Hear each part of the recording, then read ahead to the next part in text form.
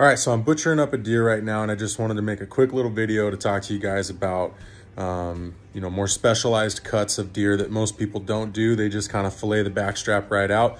Here's a way that you can make T-bones, tomahawk steaks, all those things you guys love from beef, and do it with venison. So we have our carcass hanging here. Got your hind legs already taken apart.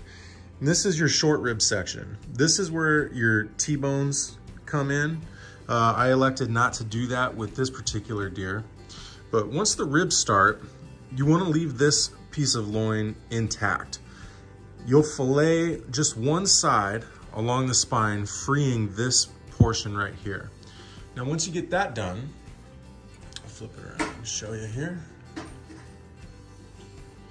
You'll come in from the inside, and you can place a cleaver or a hatchet along each rib, right where it meets the spine, and just pop it, and then pop it all the way down to probably about this rib here. And what that'll do is that'll free this whole piece here, and that's where you get your crown roast. That's where you get your tomahawks from. And to get your tomahawks, then you will just come right between the ribs on each one, clean this bone off, get that nice and clean, and you'll have your nice little venison loin popsicles.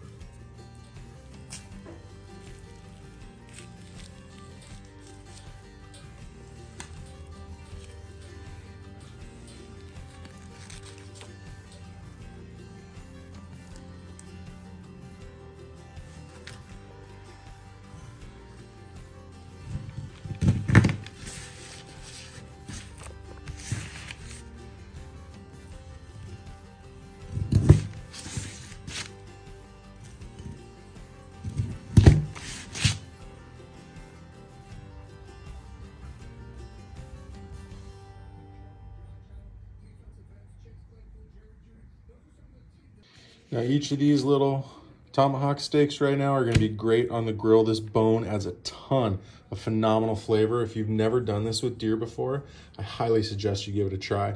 You won't be disappointed.